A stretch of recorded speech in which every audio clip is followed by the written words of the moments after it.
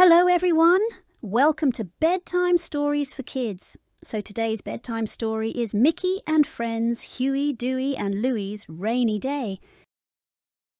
Written by Kate Ritchey, illustrated by Disney Storybook Art Team and Lota Inc.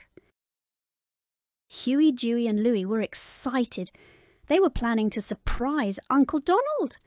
The boys loved to visit their uncle. He had a big backyard and lots of toys to play with. But their favourite part of visiting was playing with Donald. Huey rang the doorbell. "Hiya, Uncle Donald!" they shouted when he opened the door. "Oh, hello, boys," said Donald. "I was just getting ready to read the newspaper." Huey and Dewey pushed past Donald. "Did you get any new toys?" asked Huey. "What kind of snacks do you have?" asked Dewey. Louie grabbed his uncle's arm. "Come play with us, Uncle Donald," he said. But Donald just wanted to read his paper. "Let's go play in the backyard," Huey said. He swung open the back door. Suddenly, "We could play a game," Dewey said. "I will be blue." "I am red," said Huey. "I will be green," said Louie. "You can be yellow, Uncle Donald."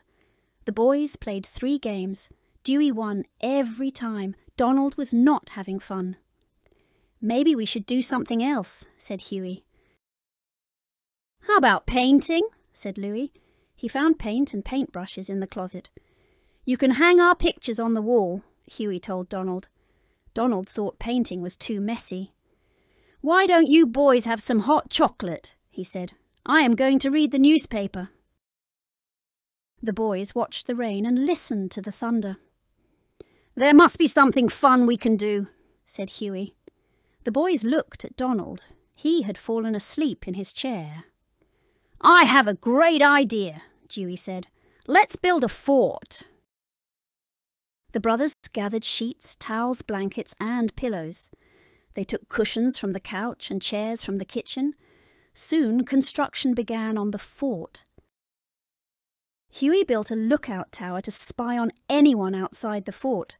Dewey built a secret entrance. The boys had to crawl under 2 chairs and over a footstool to get inside. Louie was in charge of supplies. He piled up everything the boys would need. Donald was still sleeping. He did not know that the boys were building around him. At last, Fort McDuck was complete. The main room was big with lots of space to camp out. The lookout let the boys watch for invaders. The fort's kitchen had all kinds of snacks, and the secret entrance was so well hidden no one would ever find it. Suddenly, thunder boomed through the fort's walls. "We are being attacked!" yelled Huey. Huey, Dewey and Louie bravely defended Fort McDuck. "Hooray!" they yelled. "The fort is safe!" All the cheering woke up Donald. He opened his eyes to find that he was surrounded by pillows and sheets. "What is going on?" he asked. "Do not worry, Uncle Donald," said Louie. "We saved you from the invaders attacking Fort McDuck," Dewey added. "Hey," said Huey from the lookout, "the rain has stopped." "Now can we go play outside?" Dewey asked Donald. "I think that is a great idea," said Donald. The boys crawled out of the fort. They put on their rain boots and coats. Donald stayed inside the fort where it was quiet. Now he could read his newspaper. "Hooray!" shouted Huey, Dewey and Louie as they jumped into the rain puddles. It was the perfect ending to their day at Uncle Donald's house. The end. If you like our videos, please like, share and subscribe our channel. Thank you.